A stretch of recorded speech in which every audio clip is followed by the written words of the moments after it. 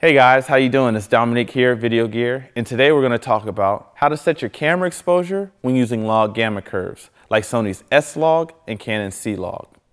Now the main problem with correct log exposure is that it looks underexposed and desaturated on your camera screen, thus making it hard to judge exposure with your eye. But before we talk about camera settings, we have to talk about lenses. There are two ways to measure aperture with lenses, t-stops and f-stops. Cinema lenses like the Zeiss CP2 measures the aperture and t-stops. The T stands for transmission and takes into account optical efficiency lost due to glass and lens coatings.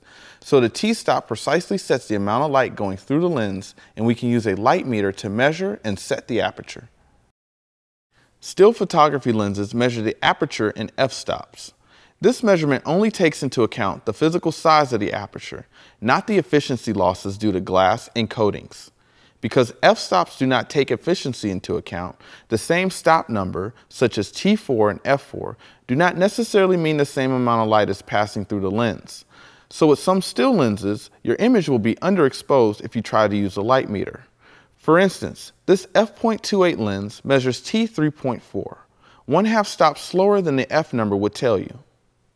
So now that we understand lenses, let's talk about how to properly expose for log gamma curves.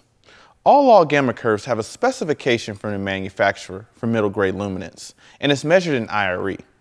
For example, Sony's S-log 3 sets middle gray at 41 IRE, and Canon's C-log sets middle gray at 32 IRE. And an accurate way to expose your camera is to use a waveform monitor and an 18% reflectance gray card, since 18% gray should be exposed exactly at middle gray. So now, let's take a look at 18% gray cards. Here we have a Elasolite Easy Balance 18% gray card. It's durable and can easily be folded up and carried in a gig bag. There is also the option of using an 18% gray paper card.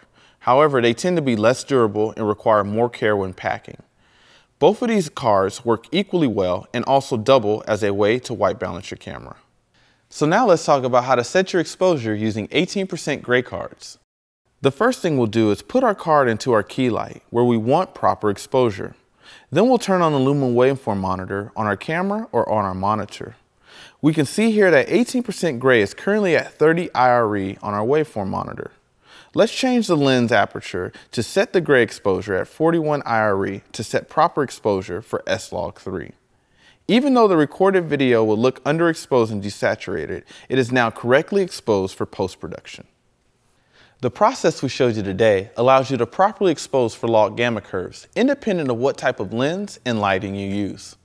I'm Dominique, and if you have any questions, feel free to call us. Thank you and have a great day. Hey, if you love gear and knowledge as much as we do, then subscribe to our channel by clicking our logo. Here are a couple more videos for your enjoyment.